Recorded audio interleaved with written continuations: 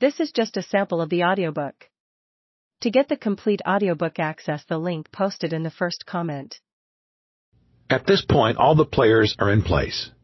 Freddie Blackwell is straddling the lunch and service counters, determined to get the perfect photograph to show his Jackson Daily News audience exactly what they are missing. He points his camera, checks his flash, frames the action, and shoots.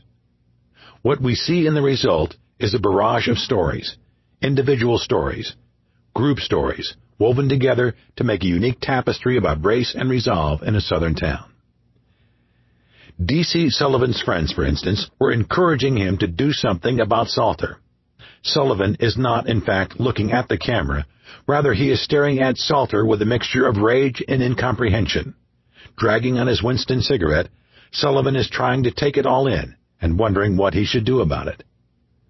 Sullivan's best friend, Joe Johnston, with a shock of hair hanging down his forehead, stands on tiptoe trying to look over the crowd at the other demonstrators on the other side of the counter.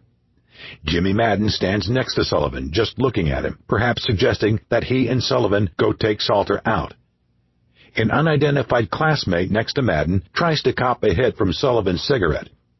Roger Scott, another Central High student, sits only a few stools away from Annie Moody and watches as another kid from Central High pours more sugar down the back of Joan Trumpauer's neck. Two FBI agents in dark glasses stand behind Scott, watching carefully so that later they can write reports on the incident, but in line with federal policy, they take no action to stop the riot. Across the room in the upper left of the photo, Red Heydrich looks over the melee, seeming a bit pleased at the scene before him. He is the patriarch in the picture. His generation will not go quietly. He will allow no change to the established order, will gladly inflame youthful hysteria to try to ensure that life will continue as they all have known it.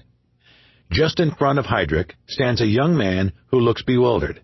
Hands by his side, he seems quizzical, wondering perhaps how he got there. His name is Smitty, and he happened on the scene quite by accident while delivering frozen French fries on Capitol Street for his new business venture, Smitty Spuds.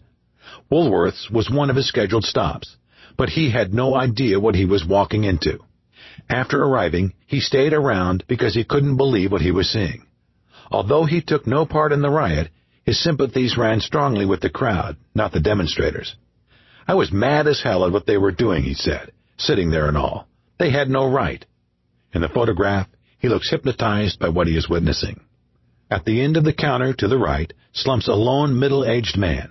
He is a cameraman taking a break from filming the action. Behind him stand several more Central High students elevated on some Woolworth display to get a better view of the entire scene.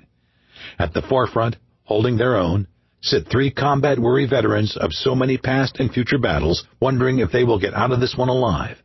Whether they believed in nonviolence as a way of life, as did Trumpauer, or only as a tactic, as did Salter, or whether they knew to fight back was pointless, as did Moody. All three used the only weapon left to them, their vulnerable humanity, to tell the world that this insanity had to stop. The moment passed, and the riot continued.